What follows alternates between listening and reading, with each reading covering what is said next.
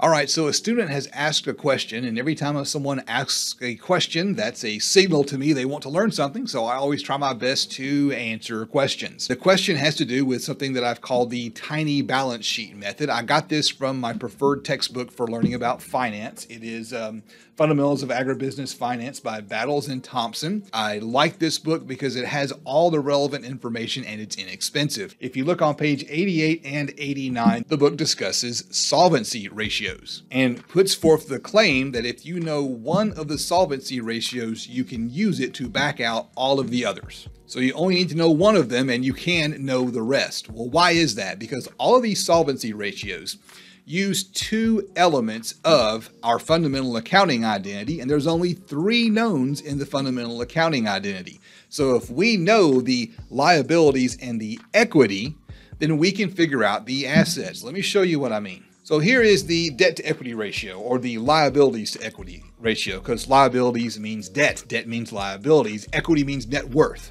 If hypothetically we have a number, say 75 cents.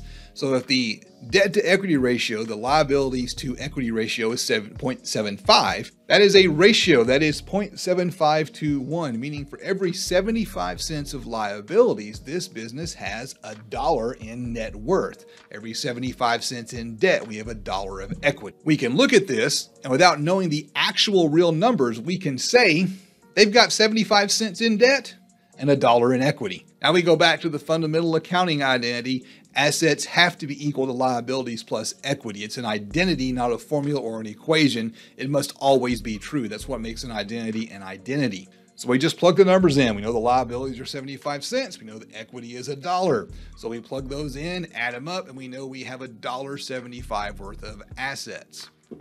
Now we know all of the information on the balance sheet. We know our assets, we know our liabilities, we know our equity. And if we know that, we can start plugging numbers into all of the rest of the formulas and figure them all out. So the debt to asset ratio would be our liabilities, which we knew before they were 75 cents, and the assets we just figured out. So we just plug those numbers into the formula, 75 cents over $1.75, and we do the math, and I'm getting a debt to asset ratio of 0.43.